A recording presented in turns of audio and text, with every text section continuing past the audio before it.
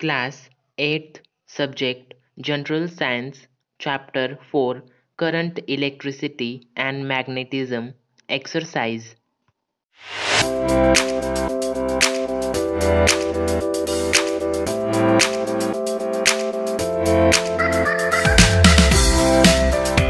Question 1. Write the proper words from the following group of words in the blanks.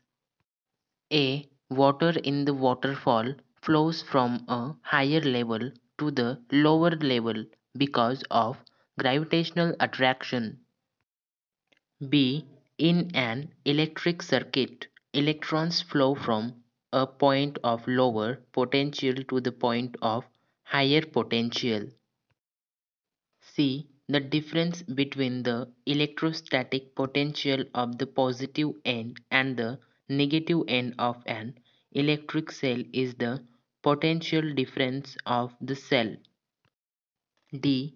Three electric cells of potential difference 1.5 volt each have been connected as a battery. The potential difference of the battery will be 4.5 volt.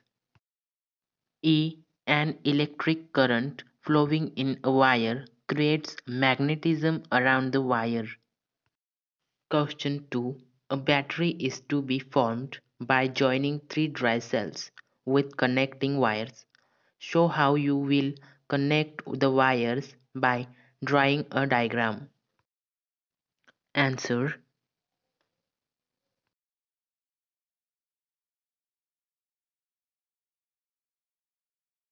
Question 3. In an electric circuit, a battery and bulb have been connected and the battery consists of two cells of equal potential difference. If the bulb is not glowing, then which tests will you perform in order to find out the reason for the bulb not glowing? Answer. If you can see the filament of the bulb, check whether it is intact or broken. Check whether the cells are connected in a proper manner or a wrong manner. If they are connected in a wrong way as shown above, the total potential difference will be 2V plus in bracket negative 2V complete bracket is equals to 0. Question 4. Electric cells having potential difference 2 volt each have been connected in the form of a battery. What will be the total potential difference of the battery in both cases? Answer. 1. 6 volt. 2. 8 volt. Question 5. Describe the construction, working and usefulness of a dry cell with the help of a diagram. Answer. Positive terminal, carbon electrode, divisor, protective cover, negative terminal, manganese dioxide, electrolyte, zinc cover. Answer. Take a lead dry cell and remove its outer coating. Inside you will find a whitish metal layer. This is zinc metal layer. This is the negative terminal of the cell. Now carefully break open this layer.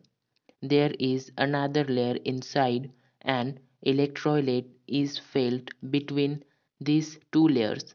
The electrolyte contains negatively charged and positively charged ions. These are the carriers of electricity. The electrolyte is a wet pulp of zinc chloride and aluminium chloride. There is a graphite rod at the center of the cell. This is positive terminal of the cell.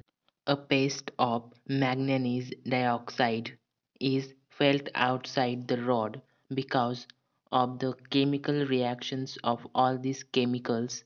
Electrical charge is produced on the two terminals and an electric current flows in the circuit. Question 6. Describe the construction and working of an electric bell with the help of a diagram. Diagram: striker, iron strip, contact screw, key, electromagnet, bell. Answer: the construction of an electric bell and also the electric circuit. The bell consists of an electromagnet contact, screw, iron strip, metal striker, and metal gong. A coil of copper wire wound around an iron piece works as an electromagnet, and an iron strip along with a striker is fitted near it. A contact screw touches the strip. The circuit is closed with the key. The current flows in the circuit when the screw is in contact with the iron strip. The current carrying coil becomes a magnet and attracts the iron strip toward it. As a result, the metal striker hits the metal gong, producing sound. At the same time, the screw loses the contact with the strip. The circuit is now incomplete. Hence, no current flows in the circuit. Therefore, the electromagnet loses its magnetism and the electric iron strip returns to its initial condition, making contact with the screw.